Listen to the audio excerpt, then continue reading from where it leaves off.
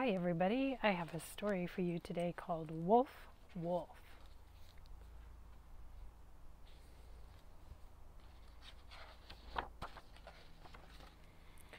The hungry old wolf was too slow to snatch birds and too stiff to chase rabbits, so he tried growing food in a small garden. Bah! Weeds everywhere! There are so many I can't even find the vegetables, the old wolf growled, rubbing his empty stomach. As he yanked dandelions from where his carrots should have been, his ears began to twitch.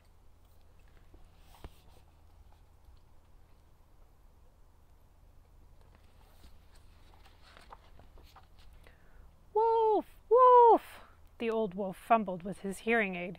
Who's calling me? I don't remember having any friends on this mountain. In fact, the old wolf didn't have any friends on any mountain. Maybe they have some food to share. A mere morsel would do, he said. His bones creaked and his joints cracked as he slowly made his way toward the voice.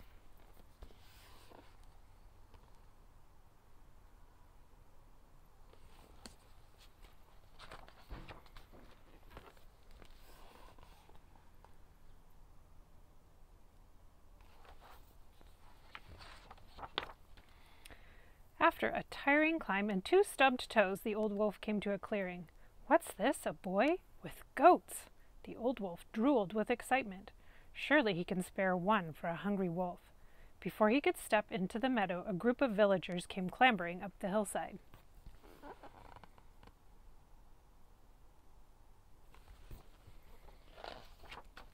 The old wolf stayed hidden behind the bamboo as the villagers surrounded the boy. "Where's the wolf?" a villager cried out, waving a stick. "Did he take any goats?" another gasped. "What wolf?" the boy giggled. "There is no wolf. We ran up this hill for nothing," the eldest wheezed. "Call us only if you see a wolf," scolded another.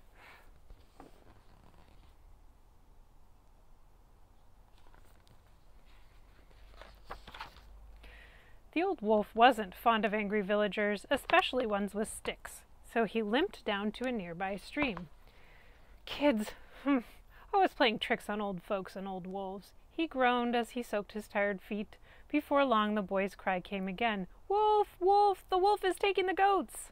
"Another wolf is taking those tasty goats?" The old wolf couldn't stand the thought and quickly hobbled back to the meadow.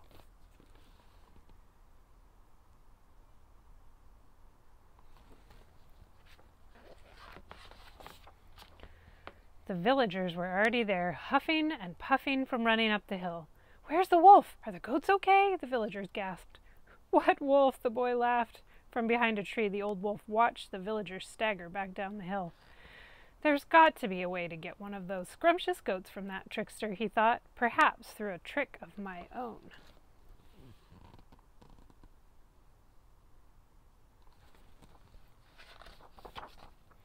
The old wolf sat down to work out a plan and was soon snoring away and dreaming of moo-shoo goat and double goat dumplings. "Wolf! Wolf!" the boy yelled out again. "Arg! I can't even enjoy the goats in my dreams. That boy is worse than weeds," the old wolf growled. He stretched his aching legs and went to the meadow once more.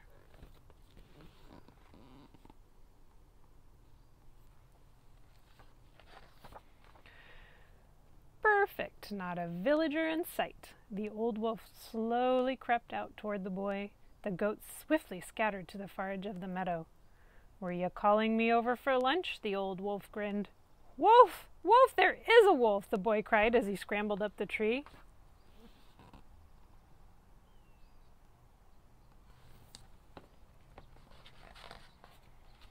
"Quit your yelling," said the wolf. "Those villagers won't believe you anyway. But this time it's true. They have to believe me you're a real wolf. And you're going to take the goats."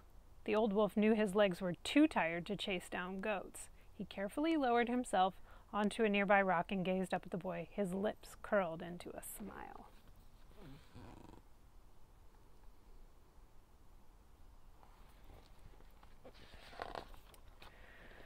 "The villagers are only going to believe you if you really are missing a goat. I can help you with that," he grinned. "Just one goat?" The boy leaned forward on the branch. "I'm a picky eater. That plump one looks about right. But you have to bring it to me because if I go over there, I might change my mind and grab them all." Bring it to you? The boy asked. On the other side of the mountain, the old wolf said. You'll find a small garden. Just tie it up to the fence post there. And he started home.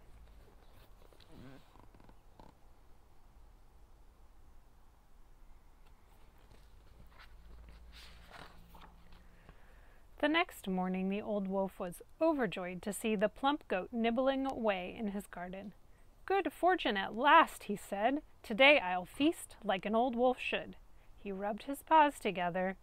The wolf's mouth watered and his stomach grumbled as he crept up behind the goat. Suddenly he noticed something remarkable.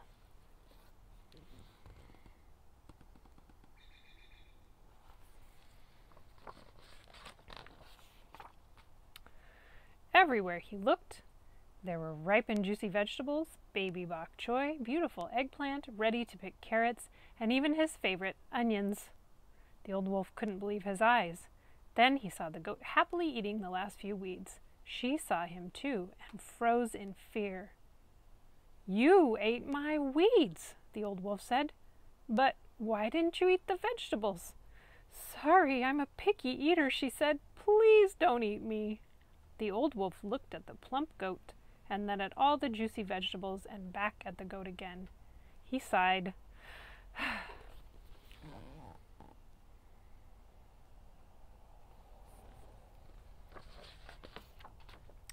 Don't be sorry. You did my work for me. What's one breakfast compared to delicious vegetables for the rest of my days? The wolf smiled as he untied the goat.